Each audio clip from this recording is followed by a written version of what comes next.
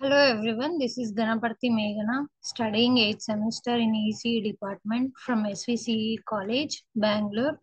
Today I am going to discuss about the topic crime prevention response and analysis with emphasis on women safety using technology and societal participation.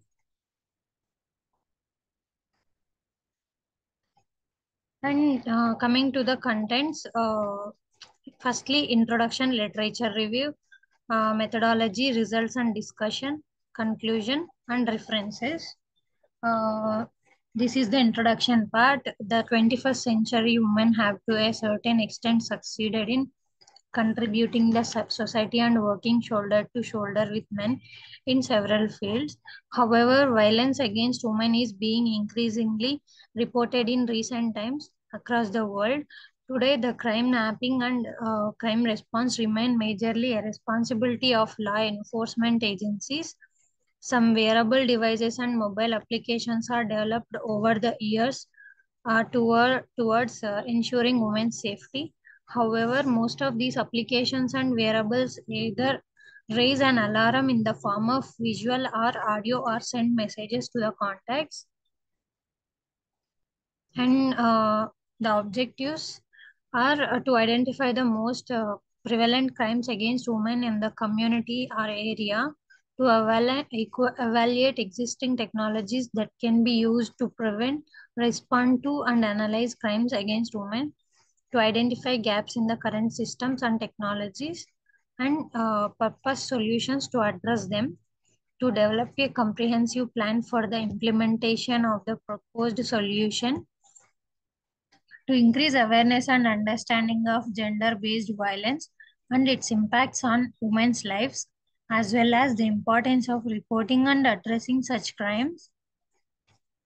And here is the literature survey, which I have did survey on papers, and these are the paper details, and these are the pros and consequences. Prakash N, Uday Kumar E, Kumareshan and Gauri Shankar are 2021 GSM based design and implementation of women safety devices using the Internet of Things.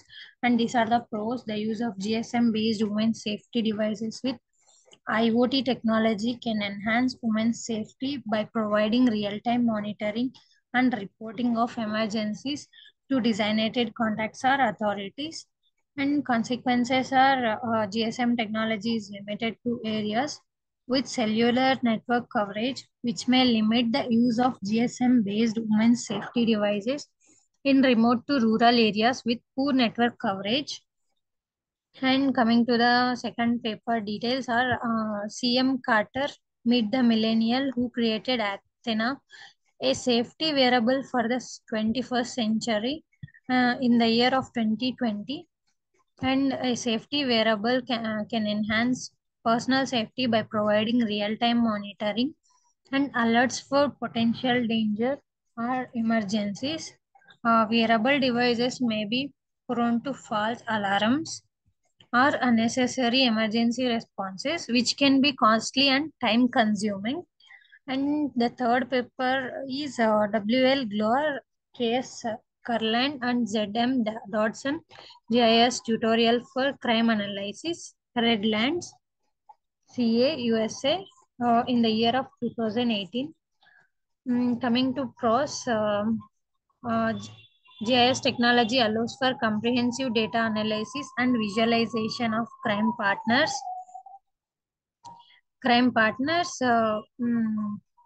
which can help identify crime hotspots and trends.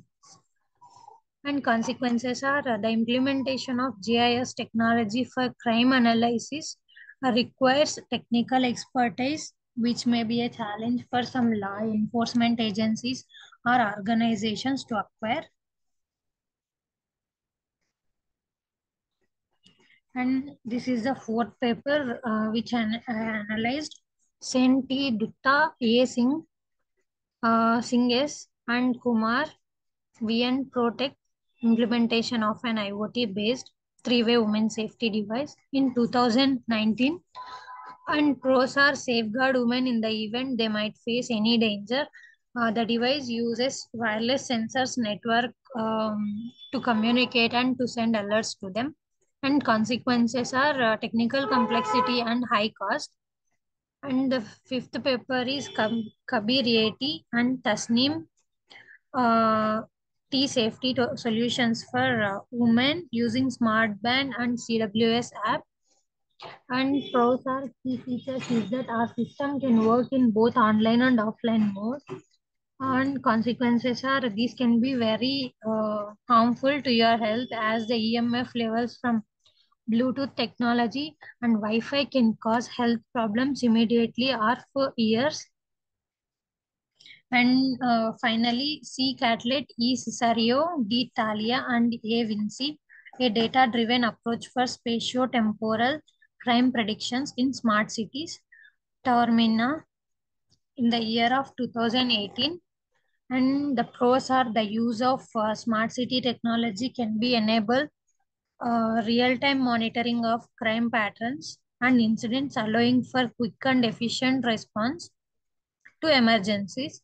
The implementation of data-driven approaches for spatio-temporal crime predictions in smart cities requires technical expertise, which may be a challenge for some law enforcement agencies or organizations to require. And coming to the methodology part, building safer cities for women will be effective only with understanding of various socio-economic factors that leads to violence against women so that effective measures for social reforms can be designed. And crime analysis and mapping to identify hotspots of crime and hotspot shifting, and effective use of technology through which a woman can raise alerts in case of danger, prompt emergency response leveraging community participation, all of which are addressed in the purposed solution. Propose a holistic framework leveraging societal participation and four major components as described below. And there are four main components. One is mobile application and prototype of the wearable device and GIS analysis for the identification of hotspots of crime and for website for integrated crime monitoring, response and analysis. Each city is unique and hence we propose that the safety of the women can be best addressed by leveraging societal participation rather than completely relying on law enforcement agencies. And the basic prototype of women safety jacket is shown here, which is mentioned here as a block diagram. The project is powered by a 12 volts DC power supply. It consists of Mega 8A microcontroller, which is a 24-pin IC. The circuit consists of two switches which functions differently to give different output and activate the circuit. The circuits includes the GPS and GSM module, LCD, LED and buzzer. The GPS module is connected to the RX pin of the microcontroller through its TX pin and sends the location via the GSM mobile module. The GSM module, which is connected to the TX pin of the microcontroller through its RX pin. And the output devices includes the LCD, LED module and the buzzer. And the output devices includes the LCD, LED module and the buzzer. The LCD is used to show the longitude and latitude value, which is not the part of end product. The two LED modules and the buzzer are used to grab attention of nearby people and through the attacker off guard. When switch 1 is pressed, all these features, that is the location of the victim, the LED modules and the buzzer start working simultaneously. And when switch 2 is pressed, only the location of the victim is sent to the emergency contacts. And here are the results. And this figure is a prototype jacket, and this is showing latitude and longitude. And a model with GPS, GSM SIM, LED module, buzzer controlled by microcontroller acts at the prototype jacket, and latitude and longitude being received as and is shown in LCD, and messages which we received on mobile messages. These messages can be received when latitude and longitude method can be used after used, and location on Google Maps. We can find the location when we'll type these things, latitude and longitude values in Google Maps. When received, longitude and latitude values are entered, we can find their location very easily. And applications, mobile apps can be developed to help women report crimes and receive emergency assistance. GPS tracking devices can be used to locate and track the movement of potential perpetrators, allowing law enforcement agencies to apprehend them quickly.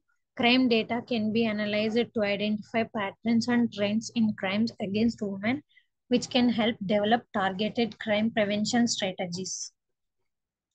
And here I would like to conclude with the part technology such as CCTV cameras, personal safety apps, and emergency response systems can enhance crime prevention and response efforts, while societal participation through community policing and awareness programs can promote a culture of society and reduce crime.